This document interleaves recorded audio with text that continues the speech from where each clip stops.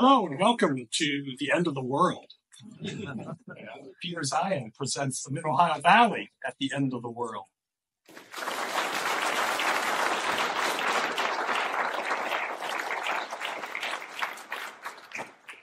Hello, everybody. Who until like 2 weeks ago had no idea who I was? Okay. Just so you guys know, no one brings me in so that they can feel comfortable. Solid! This is the most important dude to live in the last 500 years. He was critical not for what he did or who he was, but who he scared. Us. We were so terrified of having to fight down the Red Armies on the plains of Europe that we changed the way the world worked because we knew we needed allies, not to stand shoulder to shoulder with us, but in front of us to psych up ammo. And since the Europeans had just been through the most disastrous war in human history, we knew that the bribe had to be robust. So we sent our navies out to patrol the global ocean so that anyone could go anywhere at any time and interface with any partner and access any market and any commodity if in exchange you would be a bullet shield. We know that today is globalization and free trade. There's just one problem with the plan. I mean, it generated the fastest economic growth we've had. It made the world a better place, allowed us to triple our population, take technology in fundamentally new directions, but had a flaw. We won. When the wall fell down, we didn't have a plan for what was next. Now, the president at the time was George Herbert Walker Bush.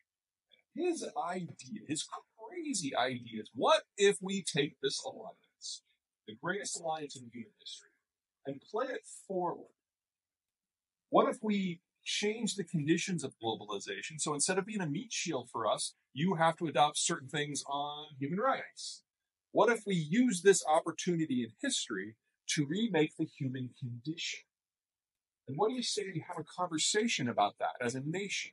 And if you look at who he was and what he had done, he had served in Congress, he had been ambassador to China, he had been in the business community, he had been in the White House, he ran the CIA, he knew everyone by their first name who mattered in the world. He was the right person at the right time in the right place. So, of course, we voted him out of office. And we started down a series of ever more populist, nationalistic, and narcissistic political contests that elected a succession of ever more economically nationalist leaders, and that includes the transition from Trump to Biden. From an economic international point of view, the biggest difference between the last two, and I guess the current two now, are that Trump would tweet out what his policy was, whereas Biden goes through the tweets, scrubs them with a grammar checker, and actually embeds them into the federal bureaucracy so that they outlast him. We're having a political contest between the same two flavors of economic nationalism again. Now, this changes a lot. The rise of globalization, now its fall, the Americans' withdrawal from the system. But I think the best way to understand how it really shapes today's economic environment is to talk about the mechanics of how Stalin changed the way we live. This is a standard demographic profile. This is the Koreans at the dawn of the globalized era. You're going to see a bunch of these today. At the bottom, the whitest, that's the children. As you go up, mortality narrows it down to get young adults, mature adults, retirees at the very top, men on one side, women on the other. This is what a normal system looks like. And this has a very specific economic model that pairs with it. Because when the flare in your population structure is below roughly age 40, it's all about the consumption. You're raising kids, you're building your house, you're going to college. It's all built on the spending. But you're very new at your job. You don't have a lot of skills built up. So your productivity is low. Your consumption's high. Productivity low. That means inflation tends to be a little bit out of control. Now, the next bracket up, roughly 40 to 65, these are people where the kids have left the house, where the house has been paid down, and you now have literally decades of work experience. So your incomes are high, but your kids are gone, there's nothing to spend it on. So you become very cash positive, and you use that money to prepare for your future, to prepare for retirement. So this is where the capital base is. This is where the tax base is. And then when you retire, You liquidate, you cash out, you go into T-bills and non-dangerous investments because you never know if there's going to be a currency crash or a market crash. And in a system like this, all the real activity is down at the bottom. Consumption, debt, inflation. The tax base is low, so there's not a lot of technology, there's not a lot of education. This is how we were until Stalin. And in our reaction to Stalin with globalization, all of a sudden people were able to interact with anyone across the world at the same time. Everyone was suddenly able. And as the world opened up with opportunities, people started taking manufacturing and services jobs. And all of those are in town. This is an agricultural demographic. Kids are free labor. You have as many of them as you can put up with, plus one. Because that's how you find out it's too many. But when you move into town, kids are no longer free labor. They're an expense. And adults aren't stupid. You have fewer of them. And 75 years later, here's the Koreans now. Radically different economic model. All of that consumption that was the base of the pyramid, that's gone. There aren't enough young people even to theoretically repopulate anymore. And that bulge from 40 to 65, that's now the story. So you've got people saving for retirement in mass, providing scads of capital for both the private sector and the public sector. So investment is huge, technological advancement is huge, infrastructure is great, mid-tier retraining is the norm. The Koreans have led the way. And in the next 10 years, they're going to lead us to what's after this, because this bulge now moves into mass retirement. And the Koreans will have to figure out an economic and social model that is not based on consumption or production or investment. What will that look like? I don't have a clue. This has never happened before in human history. But what I do know is that they won't be alone, because we have all been shaped by the same trends, and we are all going down this path. Different starting points, different speeds, but we're all part of the same story. Here's us. We're a little atypical, not just compared to the Koreans, but compared to everyone else. Two big reasons. Number one, the United States has a lot of elbow room. So we didn't go farm to city. We went farms to small towns to suburbs to city. And those two extra steps in the middle bought a lot of time and meant that the degradation in our birth rate had been much more slow than it has been almost everywhere else. Second, globalization was a bribe. If we had put our economy out in the global commons, that's just another word for an empire. And so we didn't.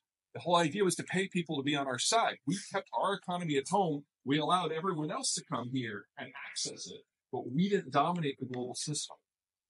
And so we didn't industrialize nearly as quickly. And that's helping us now. Now, there are a couple problems here. Let's start with the generation that I'm very happy to say no longer matters at all. The boomers. Oh my God, it feels so good to say that. Largest generation we have ever had. And as of the fourth quarter of calendar year 2022, half of them have already moved into retirement. This retirement has two big impacts. Number one, finance. They've already liquidated the savings. Half of the entire generation is already liquidated, a little bit more, which means we've seen capital costs rising from record lows to something much closer to normal. In the last 4.5 years, capital costs in this country have increased by a factor of 3. It's not the Fed. It's not Biden. It's not Trump. It's the boomers leaving and rolling one final grenade in through the door. Second, labor. Boomers, largest generation ever. That's another way of saying largest workforce ever. And half of them have already retired. Most of the inflation that we're going to be experiencing over the next several years is going to be based on a shortage in the labor market. And it will not be fixed anytime soon. In fact, for these two issues, finance and labor, we have to wait quite some time. On the finance scale, we have to wait for the next large generation to enter their mid-50s, with a point where they become capital rich. That will be the millennials. That's 12 years off. In the labor situation, We have to wait for another large generation to be born, to grow up, to get trained, and enter the workforce. That will be the millennials' kids. And they won't enter the labor force in large number until 2045. Hire, borrow. If you take nothing else from this presentation, take those two words, hire, borrow. Because this is the cheapest the labor market will be for 20 years, and the cheapest capital access will be for over 10. Now, there is one other aspect here that involves the millennials, of course. They will save us. They will provide the labor and the capital we need for the long term. And in the meantime, the oldest millennials this year turned 45. The new kids on the block, they're not. But we are at the dawn of the greatest period of reality television ever. Because for the next decade or two, the millennials, we all be rolling through their midlife crisis. If you thought they had realm of the four, oh my. All right, here are the big four economies that we care about. Bottom left is the Germans.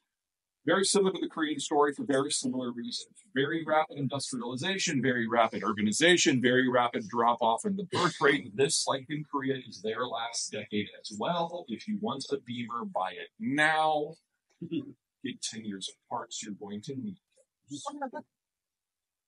Top right. Mexico. They looked at globalization back in the 50s like, this feels a lot like an American security plan. We want nothing to do with this. So they didn't join the party until the wall fell. And they're like, oh, I guess this is the only game in town. Fine, let's do NAFTA. They started industrializing and urbanizing, but not until 1992. Since then, their birth rate has fallen just as everyone else has before. It's less than half of what it was 35 years ago. And if they keep aging at their current rate, they will be in a Korean-style crisis around 2070. That's a lot of time to figure out another path. Then here's China. This is already one of the 5 fastest aging workforces in all of recorded history. And we now know that this data is wrong. This is data from last July. In July, the Chinese released partial data from their 2020 census. Take a look at the very bottom.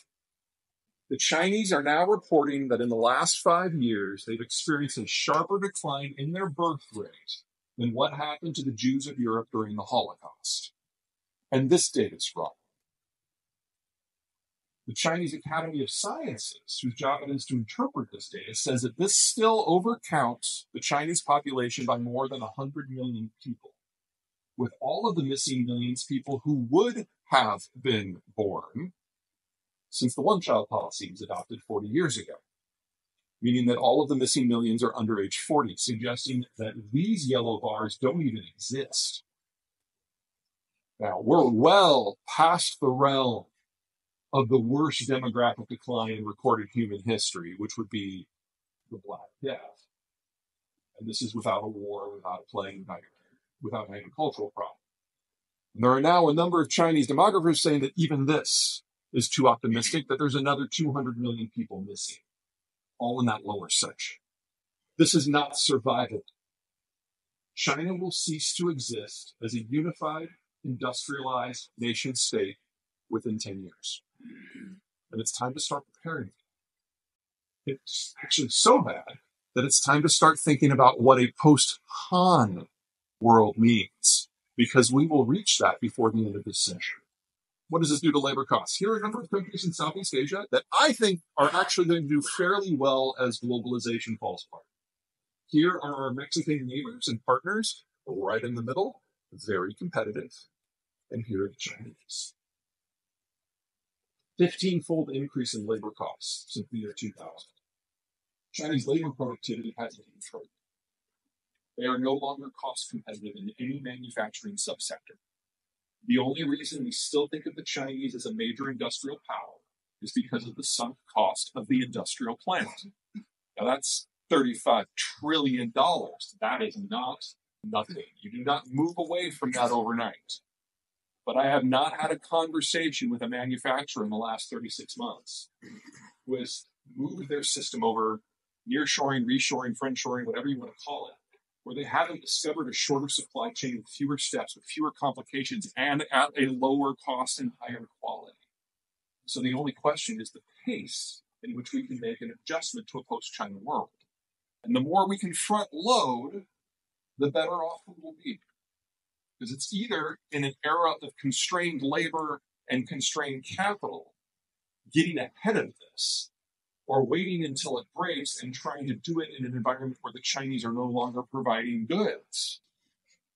Every day that China does not collapse is a gift, because it gives us a day to prepare for the Chinese collapse. Help the Chinese help with that process. Take it where you can. All right, let's talk about the United States a little bit.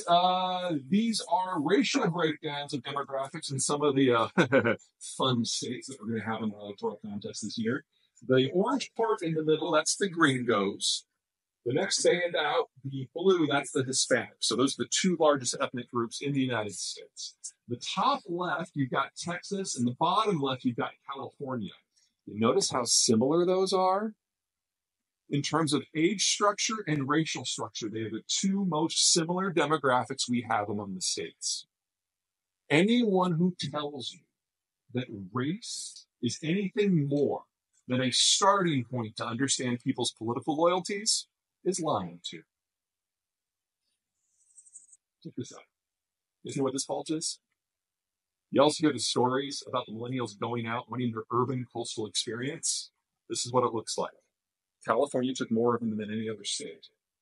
Now, there are a lot of stereotypes about millennials. A lot of them are very negative. Lazy, narcissistic, show up for work at the crack of noon on a Tuesday for the first day of the week. The data supports that for half of them.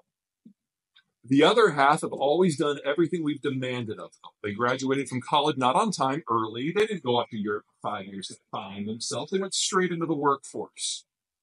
Well, now that they're entering their 40s, the millennials, these two groups, are splitting. The negative millennials are staying as beach bums. The positive millennials are getting down to the business of having families, and that means moving out of California. Those are the ones that stayed. The Northeast, their bulge is right at retirement. I'm going to go out on a limb here and guess that you guys all realize that when people retire, they tend to get a little crotchety. They tend to get a little bit more populist, a little bit more Trumpy. We've been thinking of the American Northeast as the bastion of liberalism. Not for a whole lot longer, because it's the most rapidly aging part of the country. And the red versus blue contest we've become so comfortable with is about to have a very different complexion. Bottom right, this is Florida. But compare it to Arizona. You know, this is what a state of old people looks like. This is not. Arizona has a reputation for being a retirement state. What it has is a lot of old white people. It's a very different thing. Arizona's problem isn't with the supply of labor. Arizona's problem is with bilingual training. Very different problem, much easier to solve.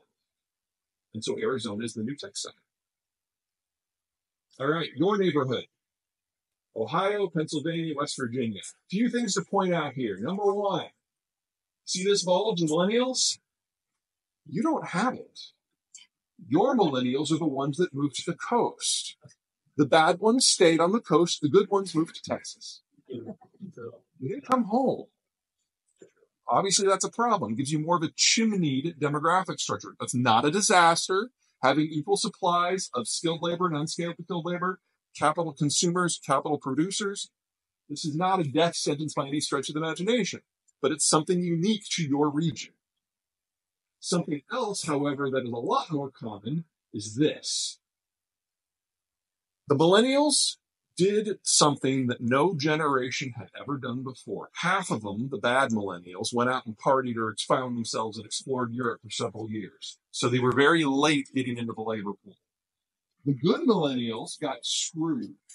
Because when they entered the labor pool right away, they got in just in time for the subprime crisis to hit. And since they were the last ones who had been hired, they were the first ones to let go. Whether the millennials did the right thing or the wrong thing, they lost out on 3 to 5 years of formative work experience in their 20s. Experience they will never get back. And that pushed back their ability to start families. They're doing the same thing that every other generation did with a 6-year delay.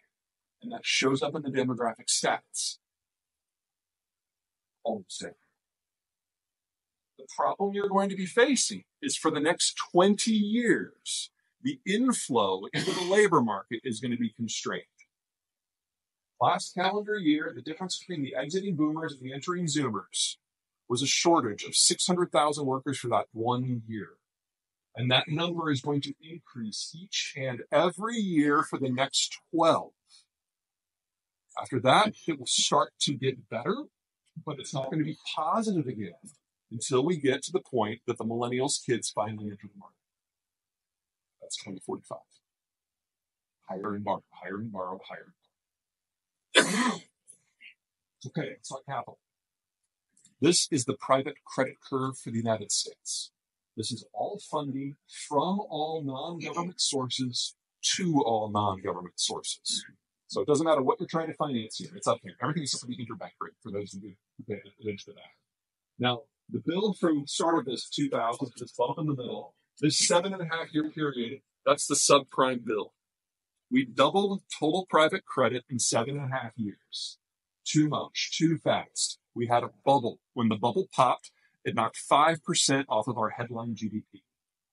Now, for those of you who are over age 35, you remember how much fun that was, right? It sucked. Doubling of credit, 5% fallback. This is our baseline. Same data, different scale. Bump in the middle of double.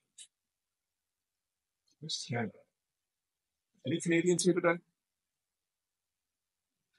Maybe you guys should be in charge of the border. Maybe sneaking everywhere. Okay, from 2000 to 2007, while we were having our subprime build, I would argue that our Canadian neighbors had the healthiest banking sector in the world. They didn't even have a subprime category. They certainly didn't have something called asset-backed securities. And so when we had our crisis, they escaped it completely. But they had a very Canadian response to the Great Recession. Okay. Greatest recession ever? We can totally have a greater recession. And they doubled down on every mistake that we had made. They invented the subprime category. They increased credit almost by a factor of 4 in the next 5 years. And then, in a fit of sanity, they took a deep breath and a step back. Oh, maybe we don't want to win this one. And they dialed it back. They're still out of the woods. But I feel better about the financial sector up north now than I have at any time since 2013. I take my good news where I can these days. Germany. If you want to buy a house in Germany, you don't do what you do here. I mean, here, you get together your down payment about 20%.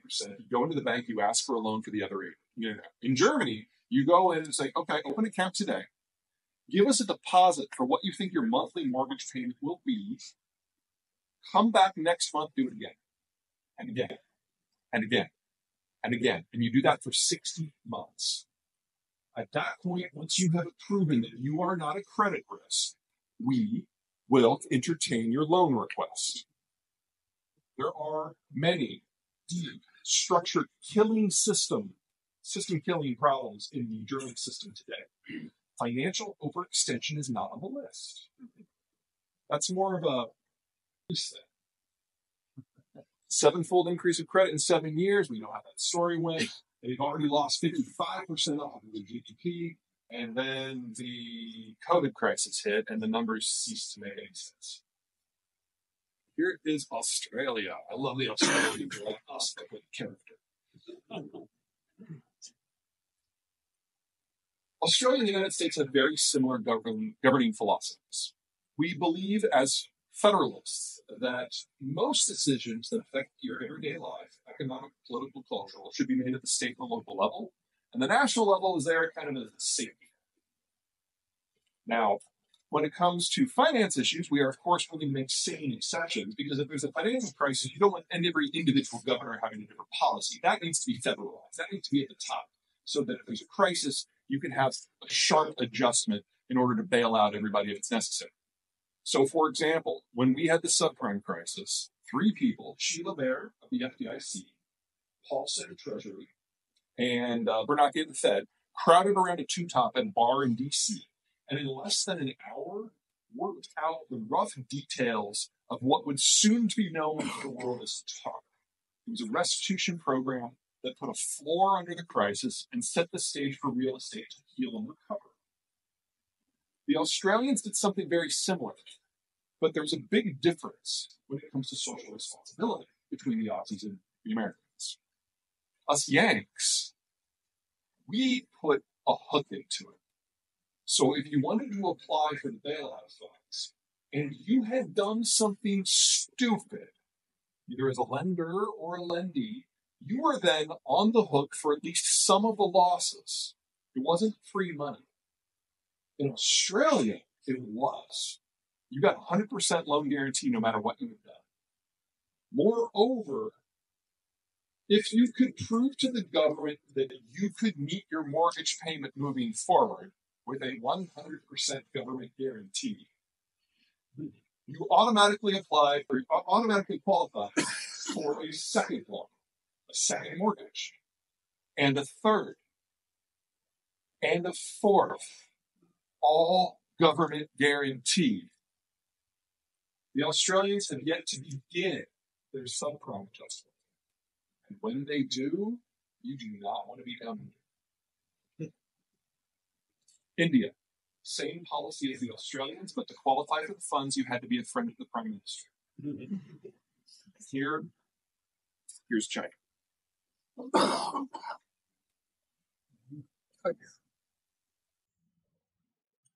As my Aunt Mary is famous for saying, are you fucking kidding me? This is what we're intimidated by? This is Enron on a bad day. This is every economic subsector. Now, if you guys hear what's going on with their housing sector, the overbuild now, because of this credit splurge, is so much that the best guess by the Chinese Academy of Sciences is that there are spare units of sufficient number to put up somewhere between 1.5 and 3 billion people. That is more spare housing in one country than the rest of the world has combined times 5. And that's not even the sector that's most affected. That would be agriculture. They use, on average, 5 times as much pesticides, herbicides, and the rest of the world does. So when this goes, and it will go, you don't get a subprime style collapse in every economic subsector at the same time. You don't simply have the evisceration of private savings from the housing collapse. You also have famine.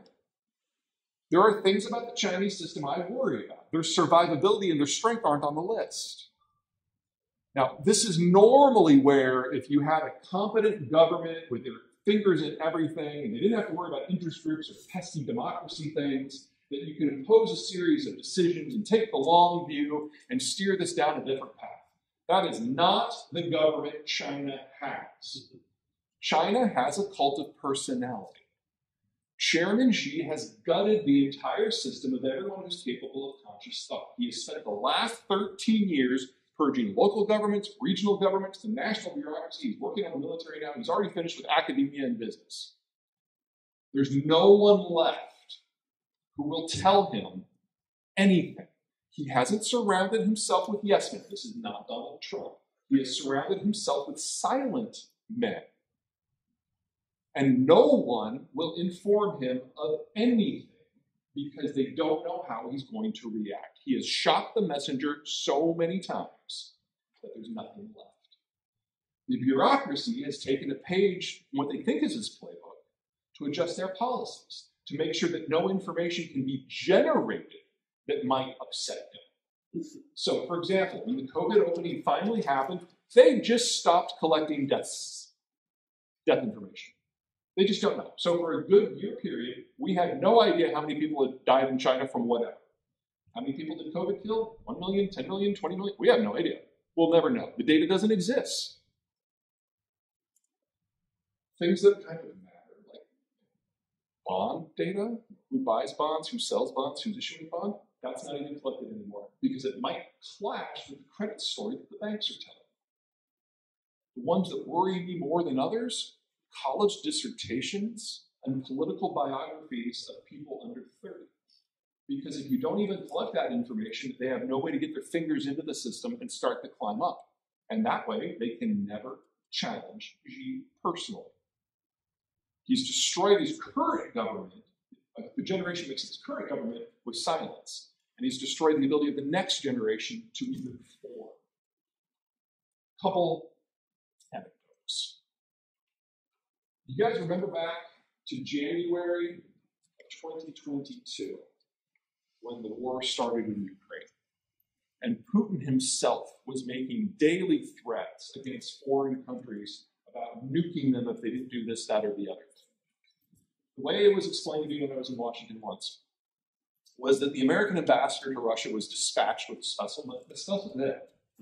special message from the White House. It went something like this. Mr. Putin, I'm not going to tell you anything you don't know, but I'm going to hopefully shine a light on it from a different enough angle that you'll adjust your behavior. So, Mr. Putin, do you remember how a month ago you were in that safe house below the Kremlin, the one that's an enclosure and an enclosure and an enclosure so that there could be no electronic monitoring, how you never allow phones or computers, so everyone has to take notes manually. And that's the day, that's the meeting, when you decided the where and the when of the invasion. And you remember how less than an hour after that meeting broke, that we released the full text minutes of that meeting to the international press. That was our way, subtly, as Americans, of telling you that we know exactly where you are at any given moment. So if you think for a second that you can fling a nuke into the Western Hemisphere, and that the first half dozen that we send back are going to go anywhere except directly up your ass, you're out of your mind. So stop it. And he did. Putin has many flaws, but he has an inner circle that he speaks with. Some of them he trusts. Some of them are even competent. But the point is there's conversations. So there's phones you can tap, an email you can hack to get a view of what's going on inside the Kremlin. We are the world's best at that. Xi has no one at all. There are no conversations. It's just the voices in his head. Adoration from below, silence up above. He's become everything that Donald Trump ever dreamed of. And it's a horrible way to run the government. Because even if he is God's gift to management, one person cannot manage a system the size of China, especially if they have no idea what's going on. But I think the best example of that is that stupid balloon. Now, when that thing floated in from Canada a few months ago, thanks for that, I had the same response as the American president. Clearly, this is a spy platform. It's 350 feet across. It's dangling an apparatus that is larger than an Embraer jet. You guys know Embraers? The really cramped ones, got like one seat on one side, two on the other, the Marvin Dream jets. They're tiny, unless they're dangling from a balloon, in which case they have a little heft. Clearly, it's a spy platform. Shoot it down, let's see what we've got. But I, like the American president, am not a balloon expert. But despite all of our flaws as a country, we don't have a problem with information transmission within the government like the Chinese do. So, in this specific issue, there was one guy in the sub-basement of the Pentagon, all the way at the end of that hallway that needs asbestos remediation, up against the physical plant, the guy with the really bad comb-over that no one wants to make eye contact with. He's a balloon expert. And his report made it up the chain all the way to the top. And so the Secretary of Defense and the CIA director had to sit down with the American president and said, Mr. President, please don't shoot this thing down. We are not worried about it. We know where it's going to go. It's going to float over our missile silos in North Dakota. But Mr. President, unless we misinterpreted what happened in the last few cabinet meetings, you don't sound like you're about to nuke someone. So, Mr. President, it doesn't sound like we're going to launch. And if we're not going to launch, those hatches over those silos will be closed because they're always closed. The Chinese will get photos of closed hatches from 7 miles away. This is not a big deal. This is not a problem. This is not a national security threat. But, Mr. President, what it is a national security opportunity. Because if you let this thing go on its merry way and let us do our jobs, we will put a spy plane over it and a spy helicopter under it, and we will put every whisper sensor we can redirect on this thing, and we will track this sumbitch for the next 9 days. We will get copies of all their cryptography. We will know which satellites they're bouncing command signals off of. We will know how they're sending information through our civilian ground network. And a reminder, Mr. President, our national security agency has more offensive hacking capacity than the combined governments of the rest of the world. So in 9 days' time, we will be able to tell you not what city, not what block, not what building, not what floor, not what office, what terminal is commanding this thing. And we will hack the tar out of that terminal, and we will tag everyone who comes into contact with it, and we will rip apart their intel collection system from the inside. Mr. President, this is the intelligence breakthrough of the decade, and they just handed it to us. So Joe Biden says, yeah, do that. So he did. What the Chinese did with the balloon was the dumbest thing I've seen anything do in the last 20 years. And if you think back in the last 2 decades, we have not exactly had a shortage of dumb.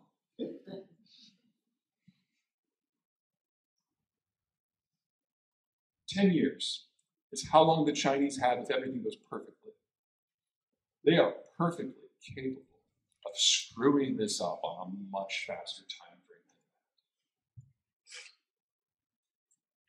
frame. Okay. So yeah, whether this is good or disaster, of course, depends on who you are and what you care about. Here's somewhere we will all feel it. This is an inflation graphic from the American Enterprise Institute. The double yellow arrow in the middle, that is total inflation in the United States since the year 2000, or roughly 75% price increase. All the blue lines below it are things that in real inflation index terms have gotten cheaper, and everything above it with the red lines are things that have gotten more expensive. Oversimplifying, but as a rule, everything above it is something that requires fingers, eyes, skills, souls, meaning healthcare. Everything below it is something you plug into a wall, it has a button, and it beeps, a manufactured product. Americans are very good at the stuff above the line, the Chinese are good at the stuff below the line. In part because of subsidies, in part because of the large workforce. Everything that's below the line now has to be made by the people who are making things above the line. And we should expect the cost of manufactured goods overall to get significantly more expensive. The Chinese may have massively mismanaged their system, but it came at a benefit for us in terms of living costs. That now goes away. So we have to talk about inflation. This is the United States and Canada, systems that are tightly intertwined, very similar. You would expect the data to track, it does. 2 big stories. First, where we are now at the far side. About 25% of the inflation we've had in the last couple of years is because of the retiring boomers. And that percentage, that impact is going to get bigger and bigger and bigger for every year for at least the next 12. But that's not the whole story. Also in the last 2 years, we've been dealing with COVID. Every time we had a new opening or closing, a new vaccine, a new variant, hypochondriacs got control of policy, the anti-vaxxers threw a fit, whatever it happened to be, we changed how we consume. Well, if you go back about 27 months, Texas, Arizona, Florida reopened for the last time. Over the next 6 months, Alberta plus every other American state, save California, also reopened. And then finally, on the tail end of that, the rest of Canada and California gave it up. It takes 18 to 24 months for industrial supply chains to catch up to changes in demand. And that amount of time is pretty much passed now. So we should expect inflation to continue to tick down, as it has for the last year and a half, as things finally get back to some version of normal, something we're more familiar with. That's the story of the now. To understand the story of the future, though, we need to look back a little further, because we've had three big inflation patterns in North America since World War II. First, we had that initial period of globalization and industrialization, where we built our cities, and we ran power to the countryside, and we ran the interstate highway system. We had 15 years of industrial, demand-driven inflation. And then the baby boomers were unleashed upon us all.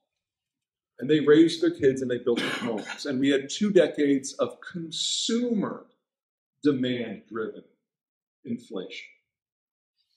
And then of late, we've been living in this weird-ass period. The Chinese entered the party with 1 billion industrial workers, pushing the cost of manufactured goods down for everyone.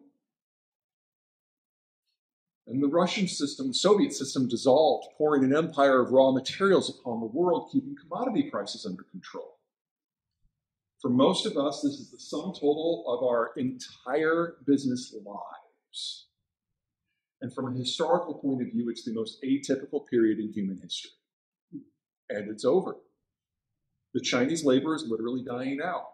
And the Russian materials, because of war, because of sanctions, because of lack of maintenance, is going away. But the consumption stories are bad. The boomers may be retiring, but the kids, the millennials, are at the peak of the consumption. They have another 8 to 10 years to run with that. And if we still want stuff in a post-Chinese, post-German world, we're going to have to build it ourselves. We need to double the size of the industrial plant on the North American continent. We need to do it as quickly as possible. If you add all this up, all this demand, all this investment, all this lack of inputs, in an environment of less capital and less labor, we're looking at 9 to 15% inflation through at least 2030. Now, before you have a stripper, call your broker, deep breath. Double the size of the industrial plant. That means local workers building local products, taking local orders, using local infrastructure that has fewer supply chain steps, uses less energy, uses less water, that is cleaner, that is faster, that is higher quality, to serve customers who are closer at hand. And when we're done building those supply chains, we will have a system that is largely immune to international shocks. This isn't a good story. This is the story of the greatest economic growth in the history of Mexico and Canada and the United States. And it will generate record growth along the way. It's just, we have a lot of work to do, and it's most definitely not a straight line. Okay, let's make this matter to you. What matters on this map is the tan. That is the arable zone within the United States that is broadly suitable for crop. And the blue lines, which are the river system. The United States has roughly 3,000 miles of naturally navigable waterway. And anyone who has moved house knows physically dragging stuff from point A to point B is a bit of a bitch. But if you float it, it's easy. Moving materials by water is 1/12 the cost of moving them by land transport, by truck. And the United States has more miles of naturally navigable water than the rest of the world's countries combined. This has always been our top superpower. It was always easy for us to trade among ourselves. And it has been the key to American success until a century ago, when we did the dumbest thing we possibly could have. Every waterway in the world is covered with boats like these. Small haul container ships and bulkers that move things from point to point. With one exception, one country doesn't do that, us. Why? We've made it illegal.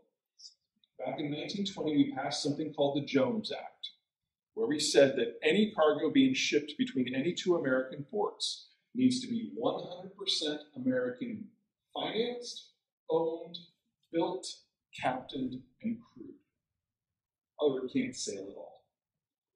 And over the next 5 decades, the amount of cargo that we transported on our waterway network dropped by 99% and has never recovered. We don't apply this restriction to road, to rail, or to air, just to water.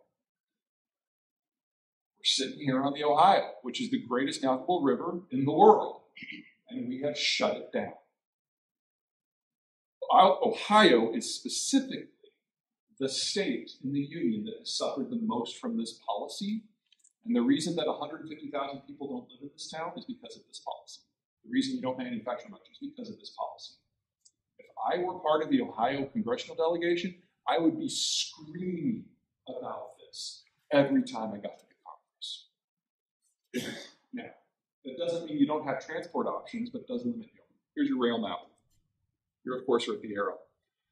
You'll notice that it's fairly dense because you've got population centers around you, but you've got this kind of gaping empty zone right here with one Class 1 rail line cutting through it.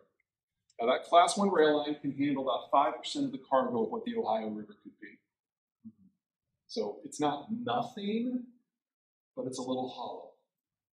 Doesn't mean you can't use it, but it can only take you so far. And it shapes what you can do, because in this region will always have a problem with scale.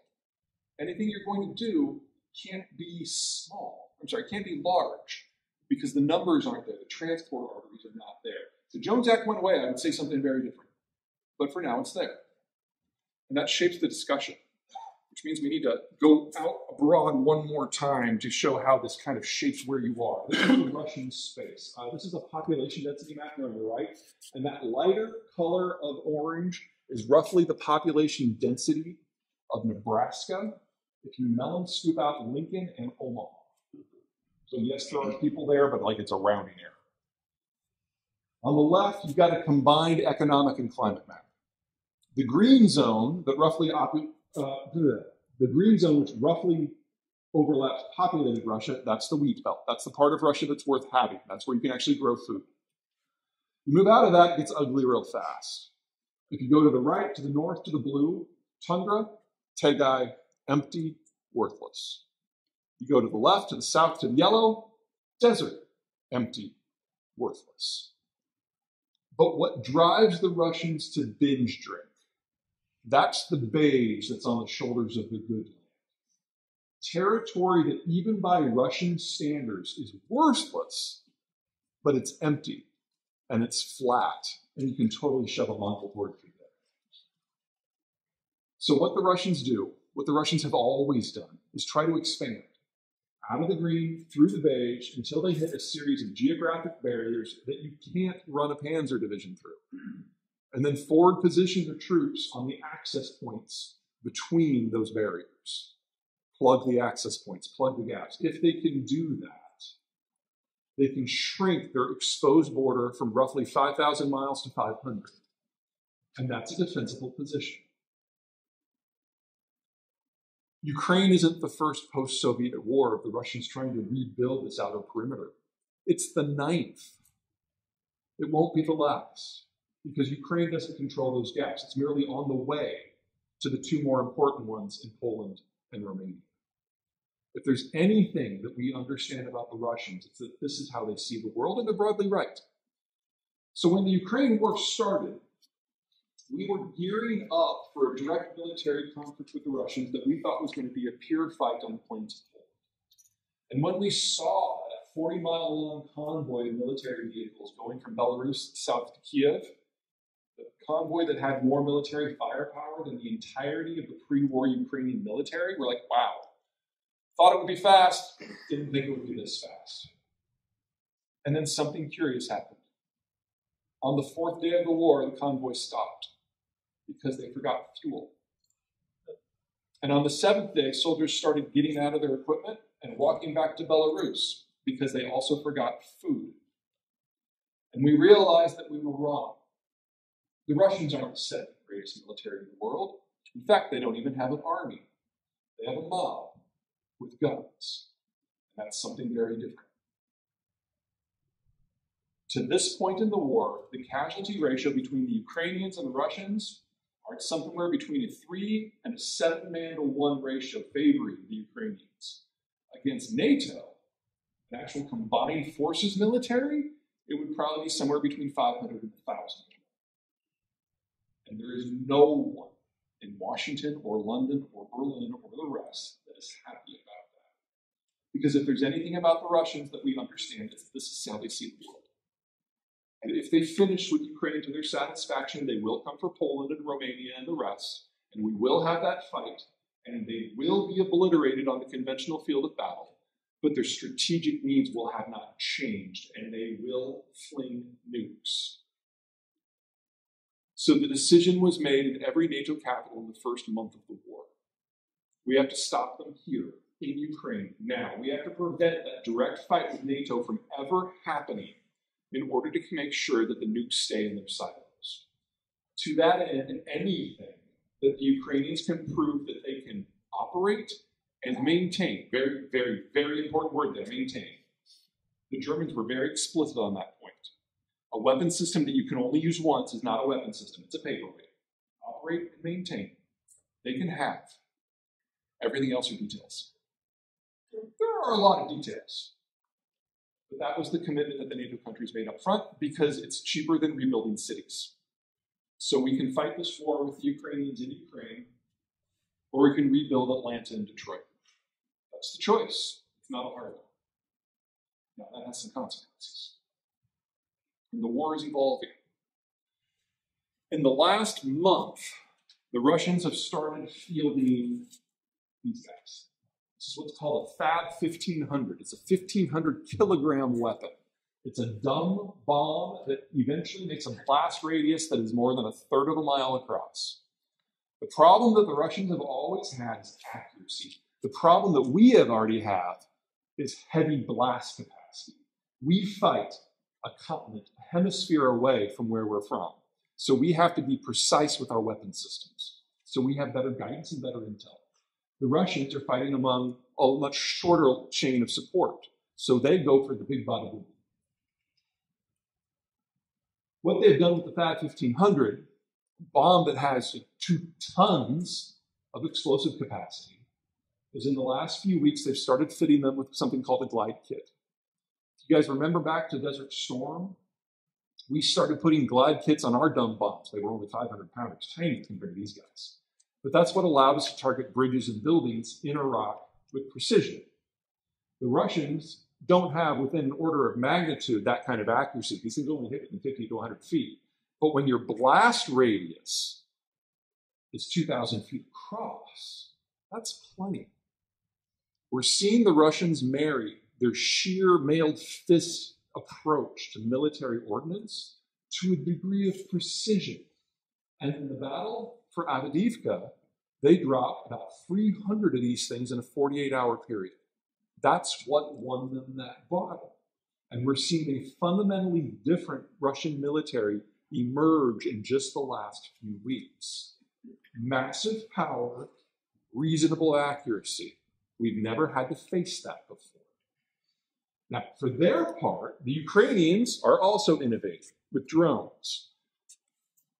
The one at the bottom, this is the Beaver, not a very intimidating name. And the one above it is the Scythe, which is literally made out of plywood. This one has an operational range of about 600 kilometers. This one 400. This one carries about a 15-pound bomb. This one carries about a 70-pound bomb. This one is literally built in people's garages and then targeted by the Ukrainian military. And they're using these things to target refineries. They have found in the last 2 months the capacity to gut punch the Russian economy in a way that none of the sanctions have done so far. The Russian educational system collapsed in 1986. The youngest people in Russia who are worthy of the term engineer turned 64 this year. The ability to repair a fractionating column in a refinery is a limited skill set that the Russians no longer have. And the few people they know who are adjacent to that skill set are in Ukraine as part of the war effort or are building munitions. And so we're seeing more and more refineries come offline. But the best part is this guy up here. This is a Phoenix Ghost. This is an American-made operation. It's man-portable. It's modular. You put in a backpack with a 10-pound bomb. You hike into Russia as part of a special forces group. You go 1,000 miles from the border. You identify a target. You hand launch it. And some of the more recent attacks we've seen in the last week are definitely Phoenix ghosts. And so we've seen lots of refineries go offline. All the oranges are where we've had a meaningful attack with operations going down. Not permanent. These things can be repaired, but not quickly and not by the Russians. So they're having to bring in third-party nationals. My guess is that most of those third-party nationals are Chinese, which means we're this far away from the Ukrainians specifically targeting Chinese workers to bust sanctions with American-made weapons. This war is about to get really delightfully light. Okay, so that's really bad from an energy processing point of view. There's also problems on the production side. This is Western Siberia, in case anyone is looking for a summer. Now, you want to produce in the permafrost. You guys, we're in Ohio. You guys don't know permafrost. If you go far enough north and get into cold enough territory, you get into a zone where the ground never really thaws in the winter. And in the summer, the top layer will thaw, and you'll get something like this. They're called thermal karst lakes. If you want to produce something in this zone, what you got to do is wait for it to freeze solid, which in Russia means like 9 months of the year. Then you run a berm out through hundreds, if not thousands of miles of empty territory. You run a piece of infrastructure down the middle of it, a pipe, a road, a rail line, and then while everything's frozen, you drill on a drilling platform. Because you can't drill when it's melted. You can't drill through swamp. And then you produce. So these are the highest upfront costs for material development on the plant. Unfortunately for the Russians, it's a dynamic landscape. So if a fault opens up and everything drains, it drains to the side and you get a massive slip. Or maybe it drains down, in which case you get a sinkhole. Or maybe you have a very, very warm summer and some of the permafrost melts deeper. And then when it refreezes, when water freezes, it expands and you get a bubble in the land. These are all really bad for infrastructure. And remember, the Russian educational system collapsed a long time ago. The Russians have the highest maintenance costs in the world, and most of this work for the last 30 years hasn't been done by them. It's been done by Exxon and BP, and especially the Dutch and the Germans. And all that work stopped when the Ukraine war began. Could be sanctions, could be war damage, could be lack of maintenance. We need to prepare for a world where all of the materials coming out of Russia don't make it. All right, compare that to us. I like to call this the checkbook map. Because every dot up there is someone who paid their power bill. There are 3 concentrations of checkbooks. You've got the Austin-San Antonio corridor down below where I used to live. You've got Midland, Odessa in West Texas, and up top, the cultural mecca that is Bismarck, North Dakota. But what are these? Meet America's shale fields. Meet America's oil shale fields. So much natural gas is bubbling up as a byproduct of these 3 oil plays that they have to flare the gas until such time as they can build out the infrastructure to capture it. Now, in the United States, we have the world's largest and most versatile natural gas gathering, distribution, and usage system. But we can't keep up with the pace of the oil shale drillers in these 3 zones.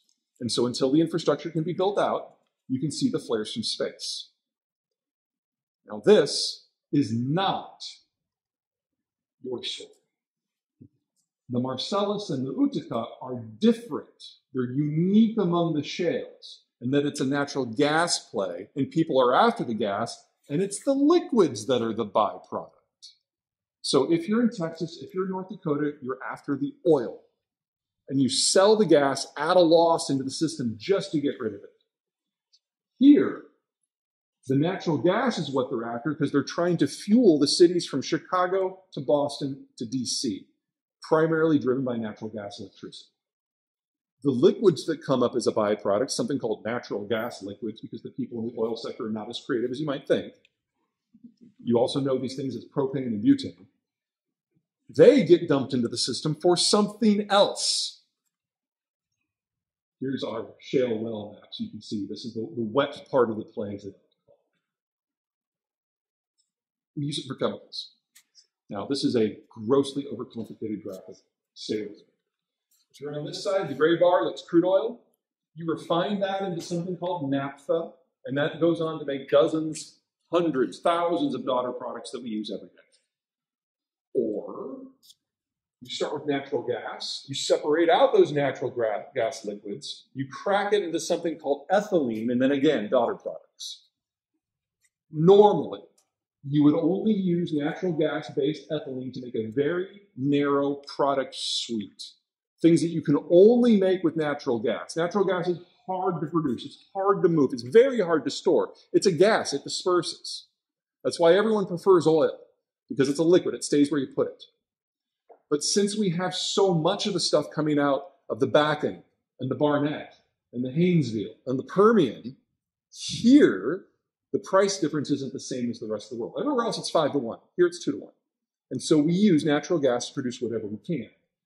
And we've retooled our entire chemical sector to take advantage of that. But here, it's different. Here, it's the NGLs that are the near waste product. And so the United States as a whole has the cheapest natural gas in the world because of Texas. But it also has the cheapest ethane and butane and propane in the world because of you, which gives us the best price advantage in doing anything that involves chemicals or refining. Because we use a different feedstock. And if for whatever reason we had a problem with natural gas, we just switch back to naphtha. It would be easy. So we have become the largest producer of every product category for all of the intermediate products.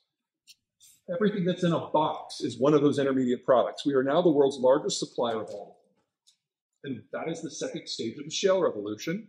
And we are now at the beginning of the third stage, where we take those intermediate products and make them actually into the finished goods that we use every day. Diapers, flooring, glues, chewing gum, condoms, plastics, everything. And that is a lot of opportunity for a lot of places. White screen. There we go. What are we looking at here? Oh, we also use a lot of natural gas for electricity. No shock there. The big thick line, that is the American average price. The green line up top is California, a state where electricity consumption is hardly encouraged, but electricity production is borderline illegal. And then the 3 lines down below, that is West Virginia, Ohio, and Texas. You can see that you guys track because you're all in shale fields. You're all local. You're all local to the energy production. You all have relatively low electricity costs versus the national average, which means you're well below everyone else. We laugh at California for the high power prices. Their power prices are about half of what they are in Europe. The competitive advantage here is massive. As for natural gas, the lines to pay attention to here are the pink ones and the purple ones. Those are 3 of the largest natural gas transport lines on the planet. Each of them have about 10 BCF. That's a billion cubic feet per day. Each of those pipes is roughly equivalent to 8% of the total American production. So they are 3 of the 5 biggest lines we have here at all, and all of them are within arm's reach of everyone who lives in this zone. So let's talk recommendations. Number 1, steel. The process of producing steel varies from place to place, but basically you take your iron ore, you put it into a big smelter with some coal, you cook the crap out of it to get carbon into it to increase its strength, and you get something called pig iron, which is useless except for further processing. You can either add more heat and make relatively low-grade steel that you would use in, say, an automobile frame or an I-beam for construction, rebar on roads, or you can process it at a lower temperature for a longer period of time and make high-end steel that can be used in surgical implements and cladding, roofs, any place where you can see, any place that's corrosion resistant. Now, there's a lot of differences in these product categories. Here are the important takeaways. Over half of globally traded pig iron comes from Russia and Ukraine. That's a problem, because without pig iron, you can't make the high-end stuff at all. This we have it cheap for. Structural steel can be recycled endlessly, forever. And the United States basically has something called an electric arc furnace system, where you run power through a bunch of steel and you melt it down just from the power of the electricity. We do more of that than the rest of the world combined. That's 70% of our global steel production, 73% of our domestic steel production. And if we're going into a world where we need to double the size of the industrial plant here, we need every scrap of that we can possibly get. So, recommendation one, build a power plant and some mini mills. You're looking for low-hanging fruit, this is it. If all we do is double the size of the industrial plant, that's all we do, we need 50% more electricity than we have now, and twice as much steel as we have now. You want to throw the green transition into that, increase that to 100% increase. So whether you're a greenie or not, an economic globalist or a nationalist, we need more of both of these. This should not be controversial at all. And you guys have everything you need to start on both of them, because the staff required to man either of these facilities is about 50. You don't need to be in a major metro in order to take advantage of this. You just need the natural gas. All right, let's talk manufacturing. The bottom of this, your supply chain is really simple. You can fit it on the back of a cocktail napkin, even after throwing back some roof. If you're at the top, you don't know who your fourth tier supplier is. You certainly don't know who your 14th supplier is. If you're on the left, your system is mainland China. If you're on the right, you're dependent on NAFTA already. All right? Energy's easy. American production, American financing, American midstream, American workers, American processing, and for the most part, American consumption. This is the opposite of easy. The average iPhone has 1,400 manufacturing supply chain steps. They have been working very hard for the last 4 years to diversify away from China. And in those 4 years, they've gone from 91% exposure to 90% exposure. If you're an Apple guy, buy 2, because when this breaks, we're not going to have a new model for several years. They'll have to rebuild elsewhere. That'll take probably 5 years. Everybody else? Okay. First up, automotive. Ohio is a top 10 automotive state. Courtesy of NAFTA 2, 80% of the vehicles that are produced in the United States already have supply chains that are 80% within NAFTA. As we nationalize, as we move away from China, that will come closer to 90%. That 10% increase is $1 trillion question. There's plenty of room to expand in that area. The problem is that there's a definite network effect when it comes to auto manufacturing, that you really do need to be within about 30 miles of the pre-existing infrastructure. And you guys aren't. So I'm not suggesting that there's no win here, but it's not something that you should set your sights on. These are the things that matter more than anything else. If we don't get these right, we can't try the rest of it. Now, chemicals, courtesy of the shale revolution, we're already there. No one else is in the world, just us. So that's a space we absolutely can control, and we can now move into secondary and tertiary manufacturing. The big move that Ohio as a whole has been making because of the Marcellus Shale and all those liquids is they've been moving into higher tier plastics manufacture. And since there are thousands of plastics products, it is very easy to have a mini processing center anywhere in the area that has access to those liquids to build one or more of those products. In Ohio, in the major cities, this is already the major system. This is the secondary chemical processing area for the entire country. There is no reason you can't grab several pieces of this for yourself. Machinery, think of it as the stuff that builds other machines, especially other manufactured goods. The world leader is Germany. Luckily, the folks in second place are in Houston. So whenever I see someone from Houston at a presentation that is not in Houston, I'm like, get out of here, go home, build more machinery, like yesterday. Because if you don't get that right, the rest of us can't try. Materials processing, that's an ugly one, very energy intensive. Doesn't matter whether it's steel, aluminum, lithium, silicon, whatever else. Very power intensive. Build power plants, build lots of power plants. And then finally, electrical steel. We're going to need 50% more electricity. That means we need to expand our volume of electrical steel considerably. Here's the problem. We normally only make a lot of electrical steel at the time when we're electrifying for the first time. For us, that was in the 50s and early 60s. Since then, we've just let it scale down. We only build enough for our utility systems and some products like electrical goods. If we're going to expand the grid by half, we need to expand the electrical steel that we produce by a factor of 30. You can't do that here. The stuff that does electrical steel is built into the rolling process. That happens at the original point of creation in foundries, the big ones. This is an Indiana problem. And if they do not perform, you have the rights to target every Hoosier you see. All right, semiconductors. Oversimplification, there are three general categories. For starters, you've got your chips that are 90 nanometers and bigger. These are your dumb chips. These are your near analog chips. This is your Internet of Things. Then you've got 90 nanometers to 10 nanometers. This is the bulk of what we use. This is aerospace, automotive, most cell phones, most computers. Then you've got your 10 nanometer and better, the good stuff. This is your iPhone. This is the logic chip in your laptop. This is electric vehicles. This is artificial intelligence. Now, the stuff at the bottom, that's not hard, but 80% of it comes from China. And so if you want a smart margarita machine, now's the time. We can rebuild that. It's easy, but it'll take money and time that we might want to spend on other things.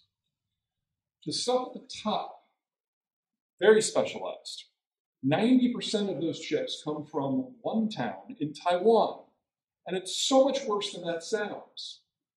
Because the coalition of companies that allow those Taiwanese fabrication facilities to function, there's 9,000 of them. Everyone is necessary, and half of those companies only make one product for one end user, and they face no international competition at all. It is globalized specialization in physical form. And if you lose any of those 4,500 companies, you can't make the high-end chips at all. Until the ecosystem is rebuilt somewhere else. That'll take several years. So all these arguments and debates and these fear conversations we're having about the implications of artificial intelligence, I'm actually proud of us because we're having these conversations before the technology hits us. But I think we have a few more years to figure out the details because we're not going to be able to make enough chips to make it happen. The stuff in the middle, 10 to 90, I don't worry about that. There are 11 different countries that finish chips in that category. Israel, Ireland, us, Canada, Germany, Italy, Korea, China, Japan. It's a robust system with a lot of competition in the supply chain. So you can peel out entire continents and we can still produce those at scale. So from a tech point of view, the world we're in today looks fairly durable. We're probably not going to advance very much for the next few years. And we're probably not going to digitize the stuff that we really don't need to digitize. We really need a flash and shower head. We'll get by. What's going on in Columbus right now is an attempt to take that top category and produce it at scale within the United States. If everything goes perfectly, the first batch of chips will probably come out in late 2026. And we will know by the end of 2027 whether Intel has mastered the new technologies enough for us to have that AI conversation again. But that is the soonest we will get our first indication of whether it's going to work. Best guess, they're going to be a couple years behind. That's reasonable considering the scale of the technological shift we're trying to make. But that means we really have until 2030 before we need to worry about this. But if any of it works, even if they only make 4 nanometer chips, that's the whole. When you make a semiconductor, you take a seed crystal, you put it in a vat of liquid silicon, and you pull it up until it makes a crystal about the size of a Volkswagen. And you take a thin strip horizontally to make a disc, you etch it, you dope it, you bake it, and then you repeat that process upwards of 100 times. It takes 9 months. Then you get finished processors on this big disk. You break them into individual chips, and now you have little pieces of fancy silicon that are really expensive, that are utterly useless by themselves. It takes somebody with fingers and eyes to take those individual pieces and build them into a motherboard, or a computer chip, or a processing node, or a control system. And that all has to be done by people. And that's the perfect job for this region. This area has a much higher skill set for technical work within its labor force than the national average. And there are thousands of these things that will have to be done every minute, all being sourced from Columbus. You want to look for low-hanging fruit? You do the wiring assemblies that incorporates things into intermediate products that can form the products that we use every day. Electronics is the only place of this where I really get worried. The reason that electronics is dominated by the East Asians is because they have a differentiated labor market.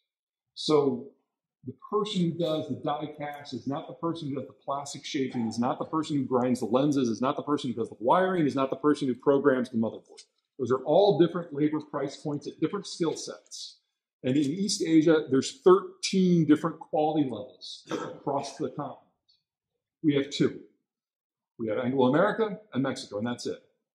So if we just picked up that manufacturing model from East Asia and drop it here, we're going to run out of people really fast, and the cost of products are going to be something we're not willing to pay. But there's hope because of what's happened with apparel. You guys remember back, well, some of you are way too young to remember back. If you go back to the 1980s, our manufacturing model for textiles was very simple. Appalachian women with sewing machines. And then NAFTA happened, and it became Mexican women with sewing machines. And then the World Trade Organization happened, it became Indian, Chinese, and Bangladeshi women with sewing machines. It followed the price point of labor, and that was it. That was the sole determinant. And then COVID happened. And everyone shut down at the same time. And we had no clothes. And we are not Swedish. Going naked was never an option. So some enterprising folks in Mississippi and North Carolina came up with a new model. These giant facilities that were 2 acres under one roof that could bring in raw cotton, clean it, turn it into thread, yarn, cloth, cut it into clothes, stitch together, even do some finishing work. Facilities with a staff of 2. A software engineer, a mechanic. And the products that would come out of the backside of that plant would have a lower cost per garment than what was coming out of Bangladesh. The model had changed, and we didn't realize that until we had to find a way. We're going to find things like this, but we're not going to find them until we start looking. And one of the reasons I'm relatively optimistic about this, even in the electronics sector, is again, the wiring. Everything in the world that runs on electricity requires a wiring harness. And everything that uses a computer chip requires a control chip and a control system that has a wiring harness. It is the common denominator in everything that uses electricity. And the best thing about these facilities, they can have a staff of 50 to 100, and anything that they make, they can retool for and make something else within a week. It's value added, it's high paying jobs, it's technical skills, and it integrates into other people's supply chains who can do it at scale. Win, win, win. All right, that's enough. Thank you.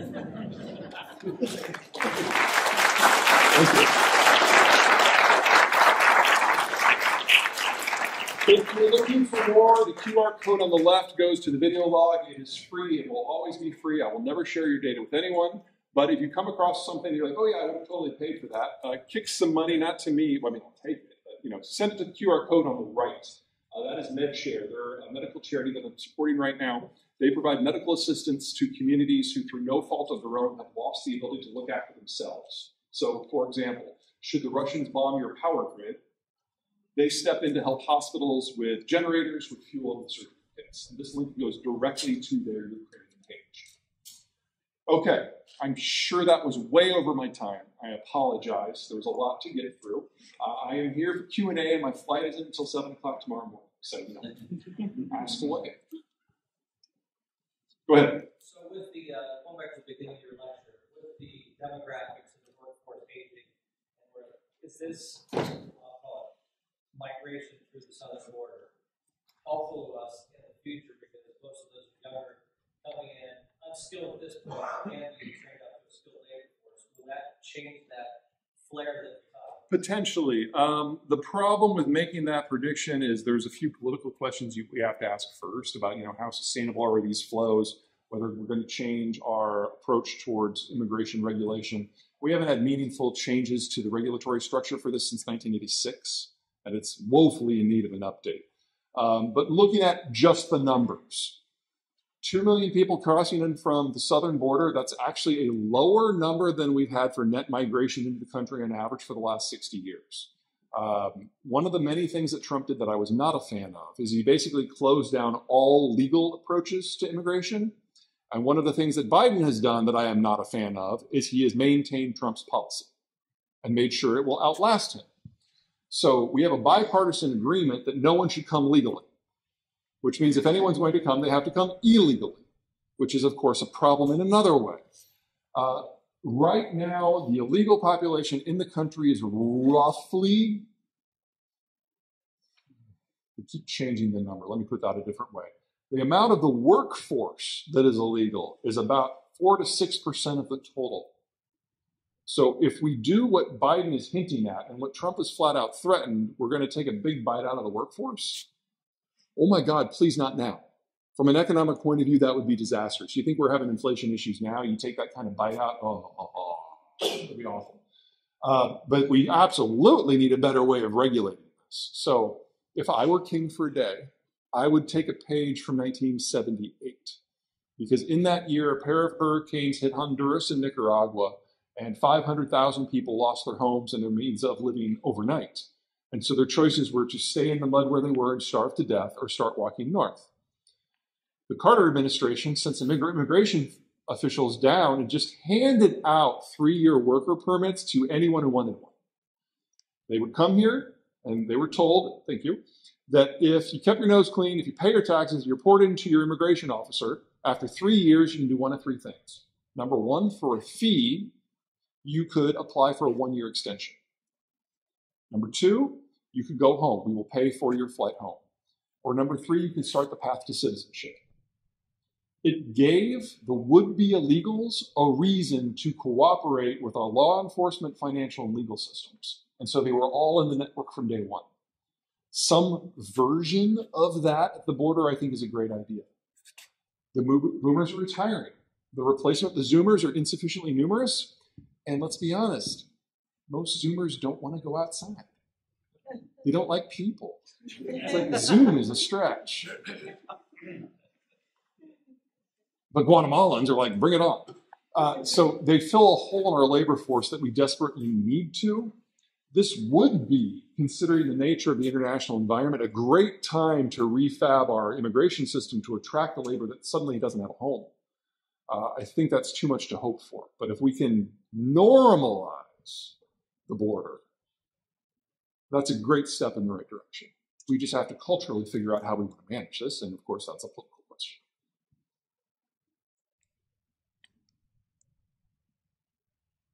Go ahead. In your book, you talk about the pact that the U.S. made with the rest of the world, that if they would join our side in the Cold War, we would provide free transportation, not free, but safe transportation around the world. Now, I thought you predicted that it's not going to be that way anymore. The Navy's getting smaller. But, we're still doing that. I mean, Yemen, with those pirates from Africa, China Sea, our neighbors keeping it safe for everyone. The United States right now is holding the line, but it's getting incredibly stressed in doing that. But one of the transitions we've made in the last 35 years is we've gone from a small ship Navy of a lot of frigates and a lot of destroyers to 12 supercarrier battle groups and 10 Marine expeditionary units, which are basically small carriers. And all of our small ships that are left are basically dedicated to providing rings of escorts around those larger ships. In the 80s, when the last time there was a pressure, we had hundreds of destroyers, and there were no regional navies with the exception of the Soviets, and that was not a great one. Today, there are many more regional players, and we've made this transition to a very heavy fleet with a small number of vessels.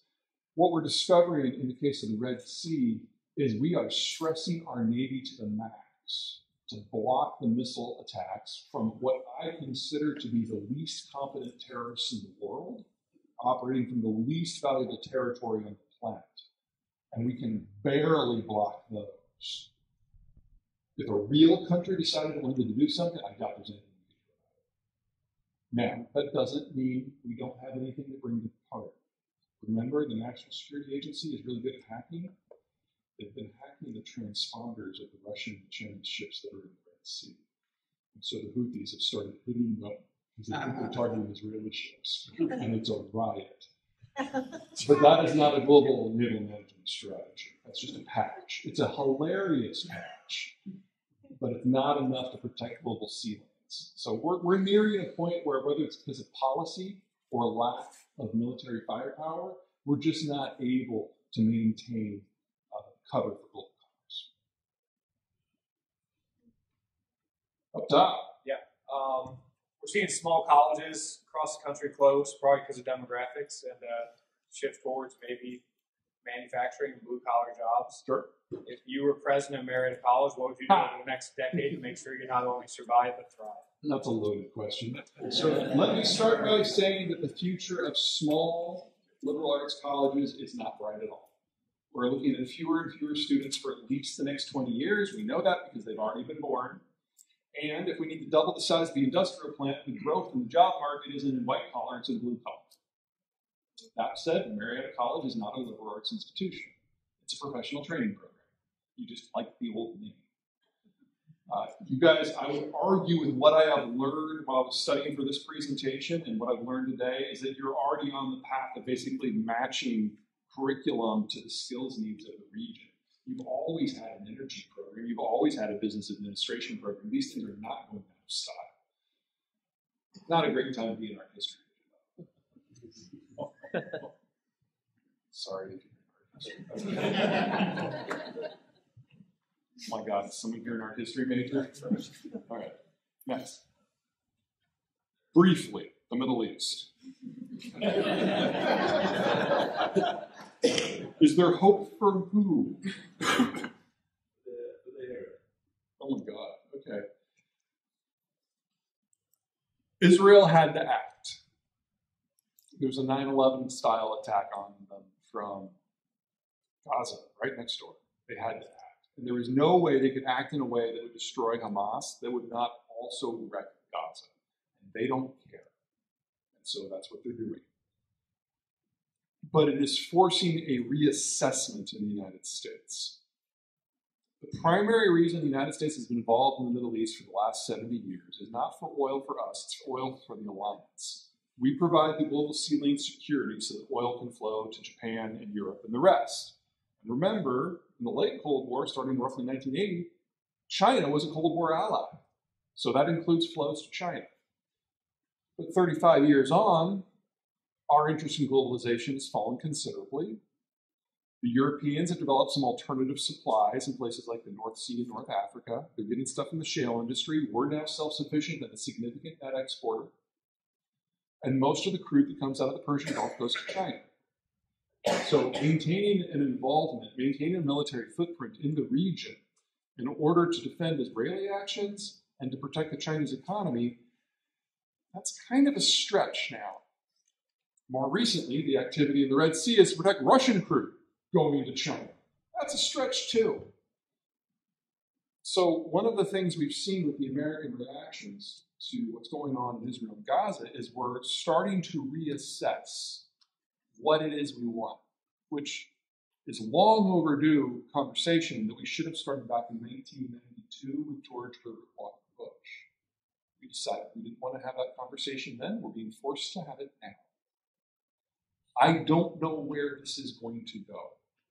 What I can tell you is this floating dock that the Biden administration is building outside of Gaza is the single biggest piece of infrastructure that Gaza has ever seen.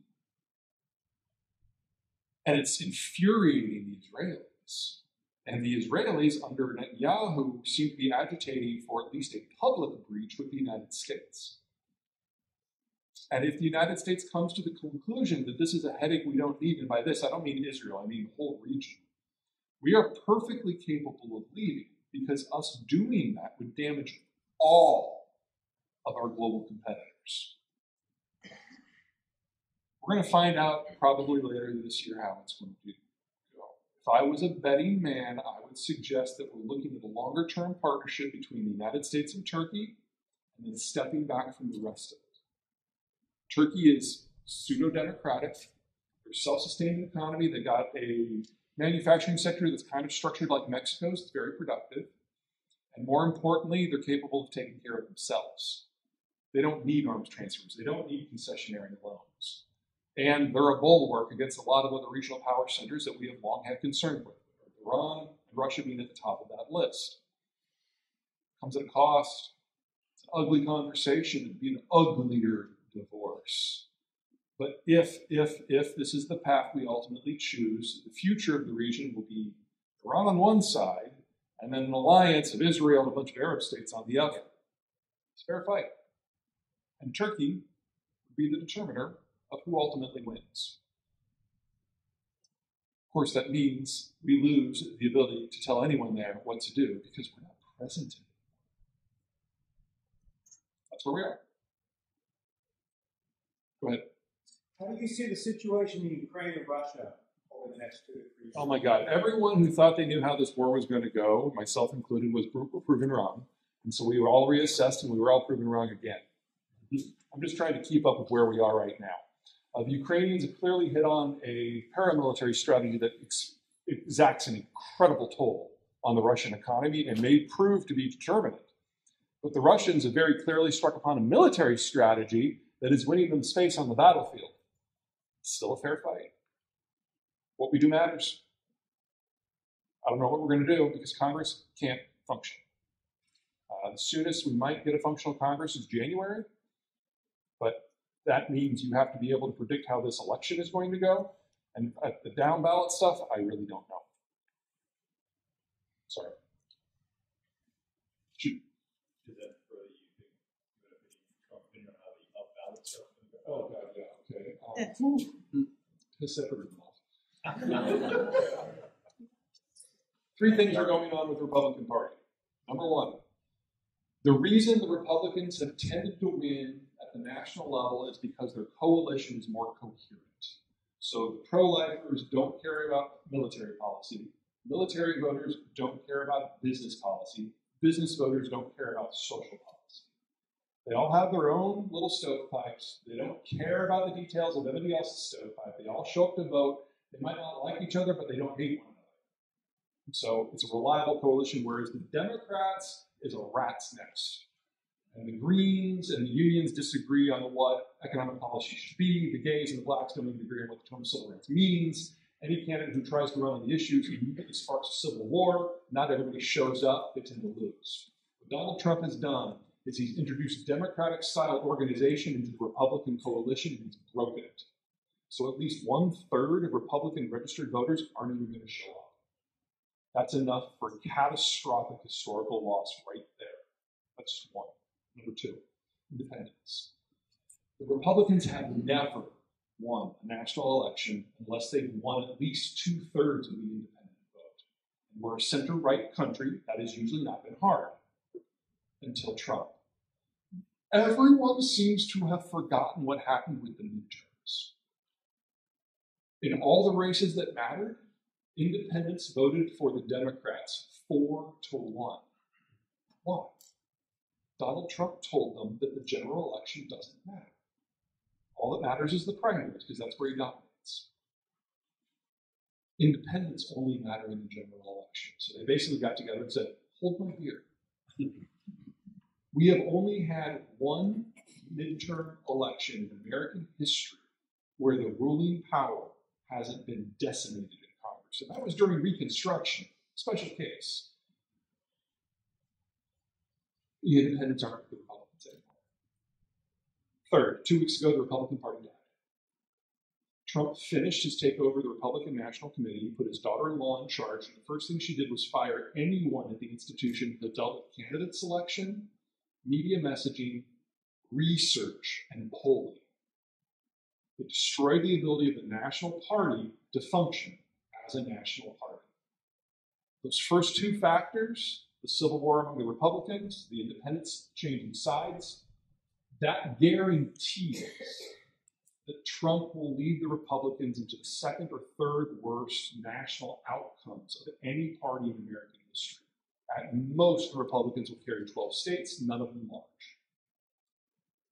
That third thing, the gutting of the RNC, that threatens to take it down ballot. How far? Don't know. Days are young. The nominations haven't happened yet. But they've destroyed the ability of the party to even shape the message now. And the message that is coming out is not just antithetical to Democrats and independents, but business and national security and law and order Republicans. So this is going to be a wipeout. The question is, how far down does it go? Now, this is not abnormal for the United States. Every generation or two, our parties adjust. They evolve. The factions that make them up move around. The last time we went through this, we had the Great Depression, we had World War II. African Americans were all Democrats. African Americans were all Republicans. Big business were all Democrats. But we had changes in technology and demographics and trade trends. And everything moved around into a format that made more sense for the era we're in. We're going through that now. If you think about what's gone down in the last 30 years, we've had the rise of the boomers, now their retirement. We've had hyperglobalization, now it's collapsed. We've had the information revolution, now we have social media. Of course, we're going to do things different. But it's awkward, and it's painful, and it's uncomfortable. And it takes 6 to 12 years, and we're only halfway through this process. But we will get through it. We just might not like, personally, what the parties look like on the other side. And this is just the Republican side. The Democratic side is an absolute shit show as well. But at the moment, they're less of a shit show than the Republicans. So they have this election in the bag so long as Biden doesn't die. He can drool, he can trip, he can be in a coma. He just can't die. If he dies, I reserve my right to change my mind. Go ahead. You spoke very highly, at least my sense is, of George H.W. Bush. Sure. In 1992, if H.W. Bush wins that election rather than Bill Clinton, how is the world different? Oh, you want to go share on this? Turn back time? Yeah. Turn back time, yeah. Herbert Walker Bush had his failings. One of them was he felt the need to consult with the people. His whole election program was that all of America's leaders, political, economic, and cultural, should have basically a conflict and hash this out. So the answer to your question is, what would we come up with in the early 90s had we been forced to have that conversation? I would guess, from the way he would have tried to steer the conversation, is the first thing he would have done is go to the countries that we have the tightest economic and cultural links to: Canada, the United Kingdom, Australia, and New Zealand, Five Eyes, and come up with a common position. And then the five of us would get together with the allies who are demographically stable, militarily capable of looking out for themselves, and economically secure: Japan, France, Mexico, and in that second round, hammered out a rough plan. And for step 3, present it to the world, take it or leave it. What a good idea. But I'm not sure. I read recently that either the Ukrainians have either struck the Kerch Bridge again, or the Russians just outright stopped using it. Like since we sat down here? Not in the past couple of days. Oh, okay. Wouldn't that?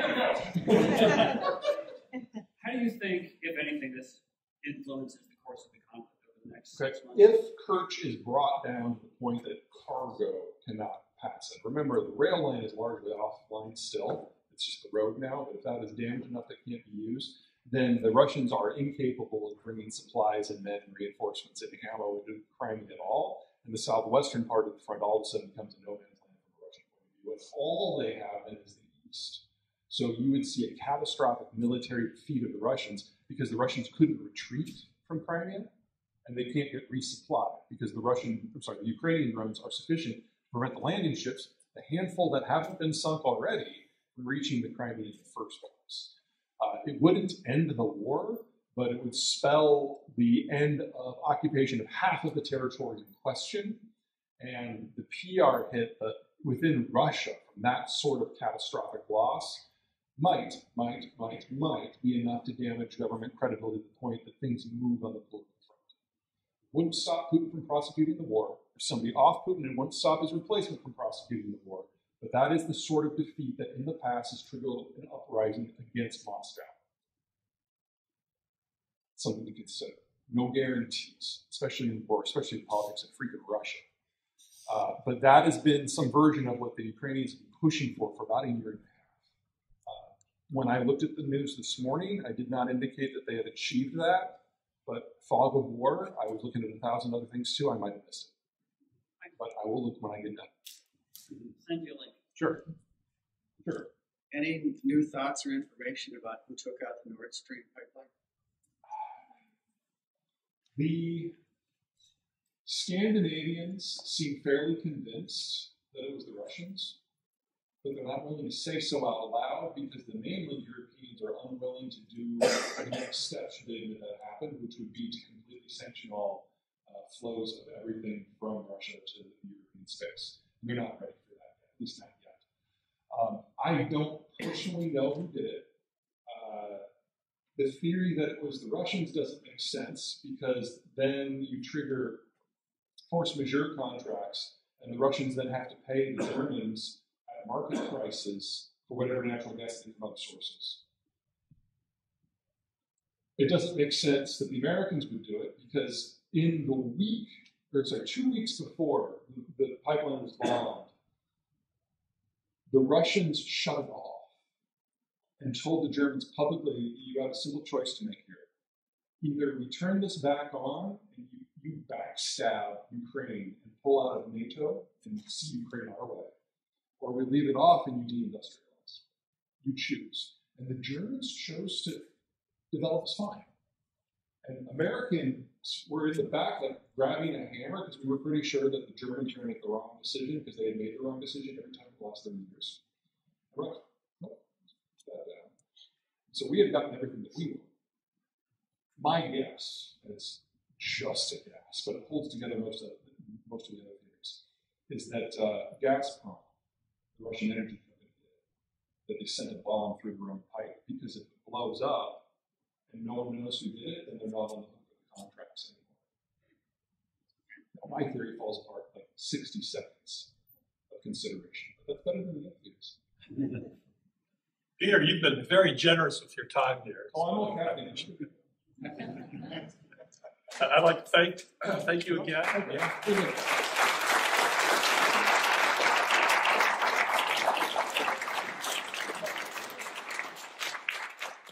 We have a tradition at the Economic Roundtable that we provide our speakers with an official ERT jacket, Economic Roundtable. Congratulations. Right. Thank you. Thank you very much.